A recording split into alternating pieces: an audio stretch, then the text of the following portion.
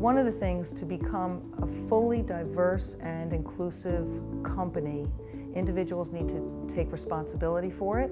From the top at companies, CEOs need to buy in, and it's really important in terms of retaining the best talent for a company. So when we're thinking about forming teams, when we're thinking about making appointments to our teams, we've got to all really think about how diverse we can make them if we really want them to be effective and innovative. And we want to be effective and innovative because those are the core ingredients to enabling us as a company to grow faster. Companies that do good, meaning do the right things, are fair and value all employees, also have stronger financials. It's really important that people understand that they can actually invest in these companies, and it's important that they can invest with their values and have strong returns. Understand that every investment makes an impact. That impact can be positive, but it can also be negative. We can align our values with our investment portfolios as well and make the long-term nature of our return stream line up with the long-term nature of sustainability of investing in good businesses. Go to the areas that you want to work in.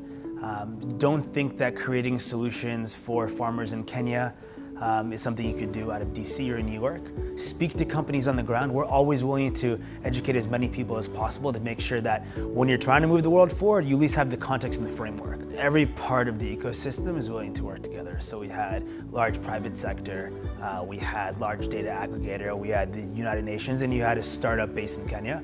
But the way we look at ESG and the way we look at making the world a better place is very intertwined. And I think that common thread was the biggest takeaway for everybody today.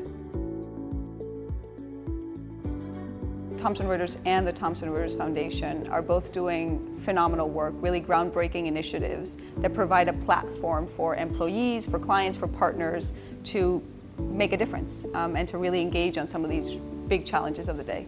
As consumers, to be more aware of the supply chain and where our products are coming from, I think is one of the most important things. When you see something, say something, report it, it makes you feel uneasy if you think there may be some kind of slave labor or human trafficking involved, to get that out there to the appropriate parties so that they can address it effectively.